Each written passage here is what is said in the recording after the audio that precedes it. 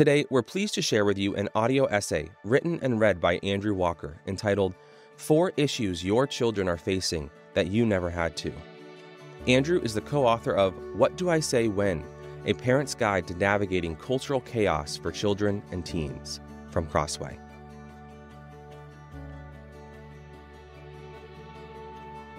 Four issues your children are facing that you never had to.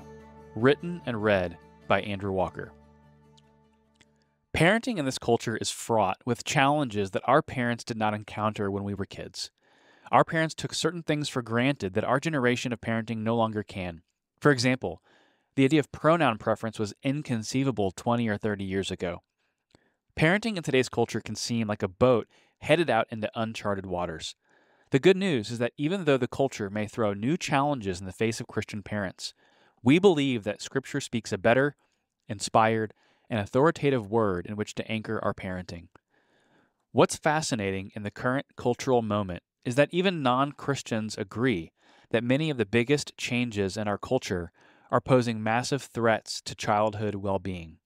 This means that parenting is growing more difficult because it requires living in a culture that actively undermines, among other things, the innocence and mental health of children.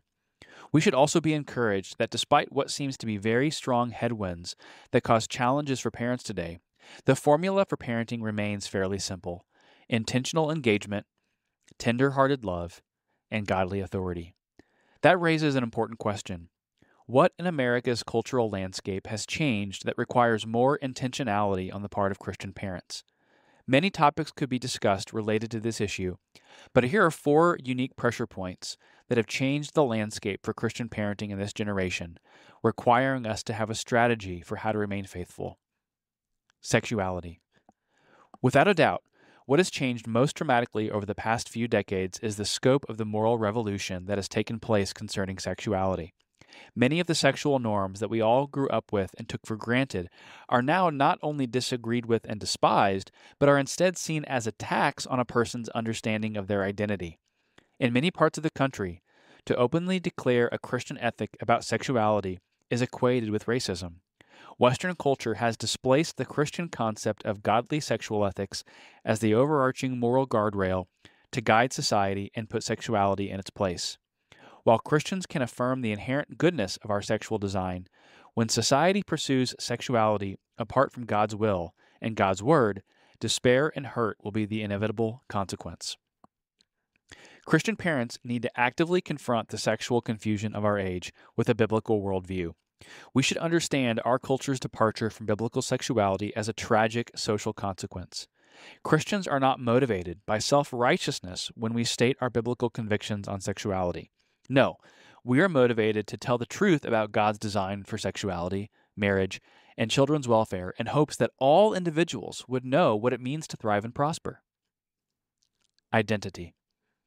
Tied to sexuality is the modern notion of identity.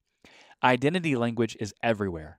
On the one hand, we can affirm the impulse to ground one's identity in hopes of having a sense of self-worth and purpose. But on the other hand, when individuals go searching for an identity that is built on human-centered understandings of happiness and fulfillment, sin's impact on our perception and our will ensures that we will try to ground our identity in places that are not ultimately fulfilling. Some identities are legitimate. It is good to claim a national and ethnic identity since Scripture sees no inherent contradiction with those and their understanding of human dignity. But when we ground our identity in ways of living in the world that Scripture views as sinful, we will only be left with despair. Whether grounding our identity in a sexual orientation, a gender identity, or maybe some identity that is good but not ultimate, we need to understand that we are missing what it means to be truly human. There is no better place to ground one's identity than in being God's image bearer. That identity is objective, universal, and equal. While it does not call us to neglect legitimate earthly identities, it does call us to reject any identity grounded in sin. Technology. Technology is by far the greatest social force shaping modern parenting. If you are like us, what is available today to the average kid with a tablet or smartphone is unimaginable from the vantage point of our childhood. Whereas our days were spent riding bikes around town, now it is common to see teenagers exchange in-person interactions for digital interactions. Overexposure to social media, alongside the algorithmic manipulation that is built into apps, is causing a generational crisis when it comes to mental health. We believe that technology is something that can be harnessed for great good. We are not Luddites, and we welcome technology in our home. But technology is not simply a value-neutral resource. It is constantly shaping us, forming us, and training us in its image. If Christian parents are not intentional about having a technology policy in their home, a go-with-the-flow attitude will necessarily result in your home being inundated with thoughtless and harmful technological consumption. Political hostility. As American culture has grown more secular, society has removed Christianity from the center of our cultural self-understanding. Yes, we celebrate Christmas in America, but if one were to state the Bible's teaching on marriage, one would find themselves facing incredible hostility. This puts Christians in the United States in the uncomfortable position of trying to hold on to both their Christian identity and their American identity. Can the two coexist? We think they can, but it will require Christian parents to lean into their Christian identity and to disciple their children with ever greater intentionality. This also puts strain on Christian families as they consider how to educate their children.